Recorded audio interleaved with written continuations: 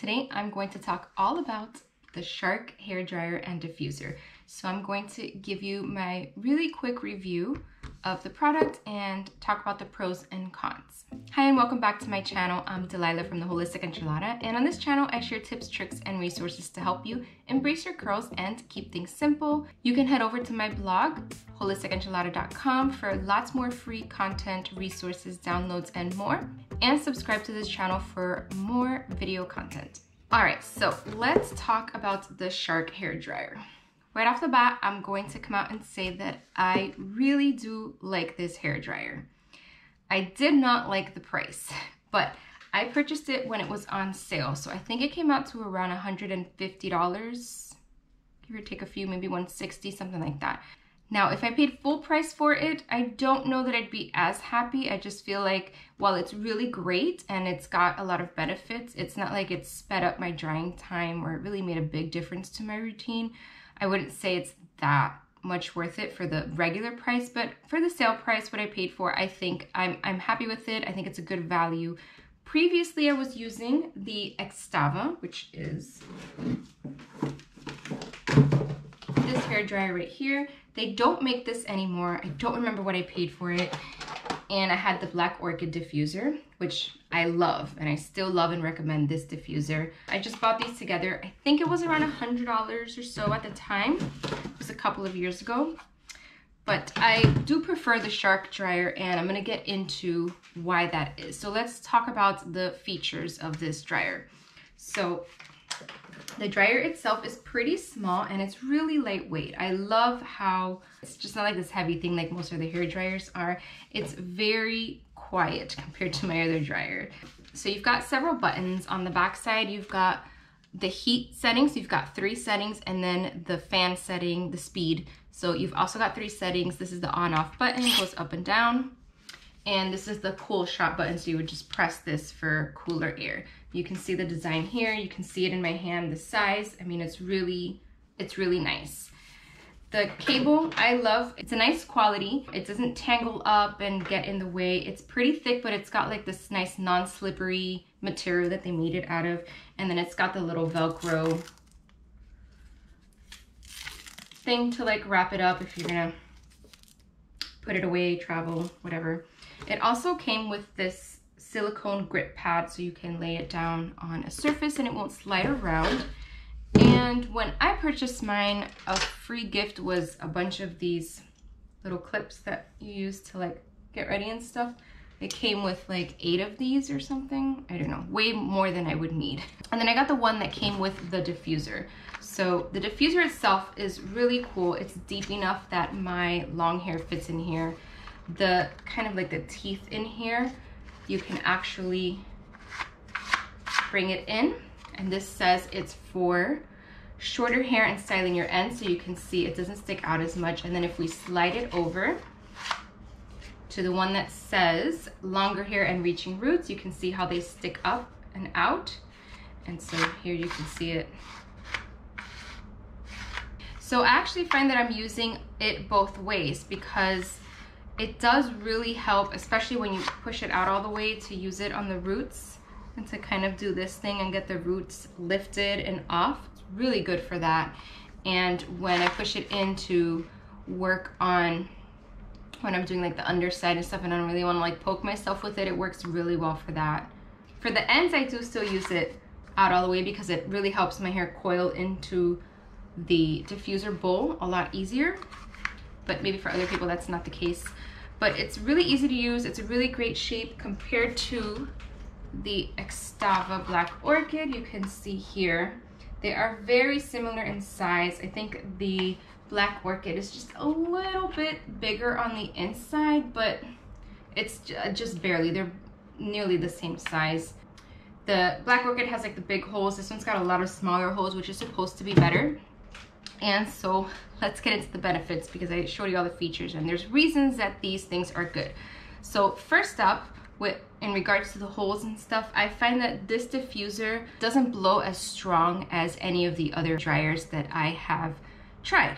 So I am finding that I use it on, I can do the medium speed when I am first starting to diffuse, so when my hair is still wet and I'm just hovering, doing underneath, I'm like kind of diffusing like the root area like this, I can, and do like hover diffusing, I can use it on the medium speed.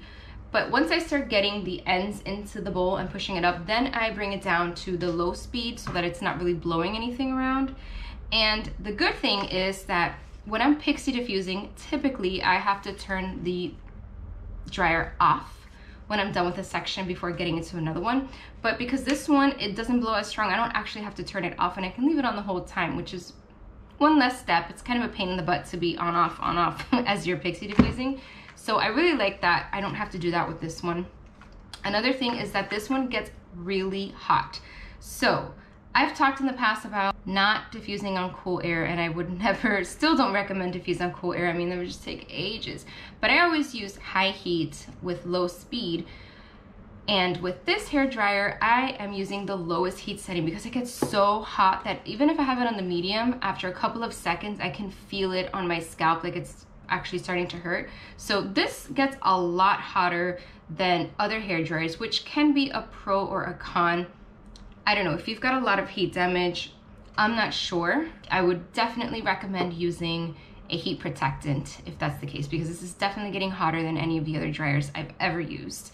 But I've never had like a super premium dryer. This is definitely the most I've ever spent on a dryer. This is the nicest one I've had. So it gets really hot, and I can't ever see using the highest heat setting. Maybe if you were straightening your hair, typical people, not us, they would use it because it would work. Lowest heat setting and the lowest speed are working really well for me. Now, as far as drying time, I alluded to this a little bit earlier. My hair on average takes about 10 minutes to diffuse. I used to have one of those like $20 Revlon hair dryers that I bought like 10, 15 years ago with the diffuser thing that I used, and it took about 10 minutes then. I upgraded to the Extava, which was a much nicer diffuser, so my hair was easier to style, but it still took 10 minutes to dry. With this one, it still takes 10 minutes to dry. So I have heard so many people talk about how much faster their hair dries when they use either this hair dryer or the Dyson, which is even more expensive. And I cannot say that that was my experience. Maybe it's because I don't have a lot of hair to begin with. It doesn't take very long to dry. 10 minutes is not a long time. Some people are diffusing for an hour. So maybe if you've got a lot of hair, it would make a difference. But if your hair's like mine, pretty fine, thin, and your dry time is already not that quick, I don't think it's gonna make a difference for you. So drying time, the same. However, my curls are drying with a lot less frizz than before.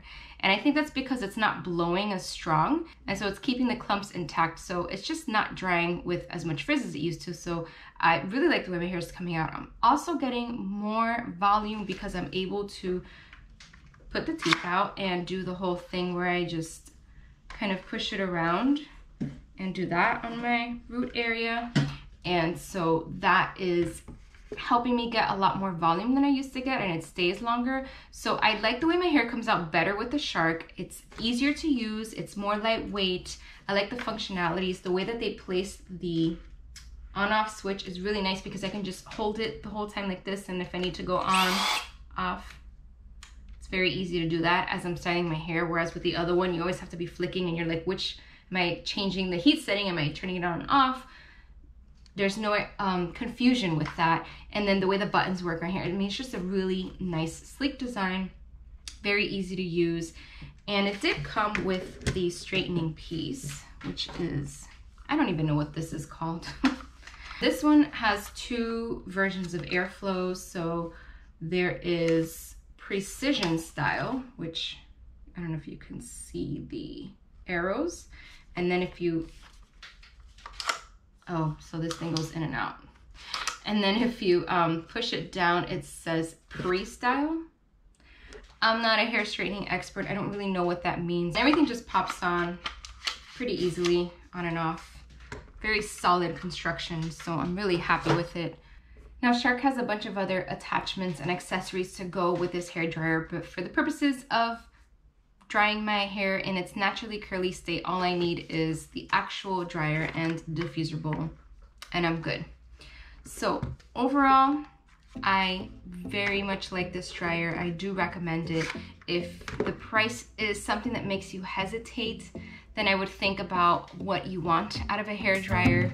Is it worth it if you're one of those people that has like an hour-long time to dry your hair? You want it to dry faster. If that's worth the cost, if the value is there, then definitely I would recommend it. If you want a dryer that's gonna last you a long time, if you're looking for something that will dry with less frizz, less airflow, then this is definitely one that you would want to consider. Before you ask me about the Dyson, I have not tried it and I will not buy it because I cannot spend that amount of money on a hair product. I just can't. If they ever reach out to me and want to gift me one, I will happily try it and I will report back to you, but I would never spend that much money on a hair dryer. It's just, this is obscene enough as it is, but it was accessible to me at this time, so that's why I decided to try it and share my thoughts with you. My diffusing routine using it is still pretty much the same as before, but if you're interested in seeing a video that shows exactly how I use it, I can film that for you. Just let me know in the comments if there's enough interest, then I will go ahead and film it. It's just not that different. So, and I recently did a diffusing video, so I don't know if it's worth my time. You guys let me know if that's the case. Thank you so much for watching this video. I hope you enjoyed it and got some value out of it. If so, please hit that like and subscribe button and I will see you in the next video.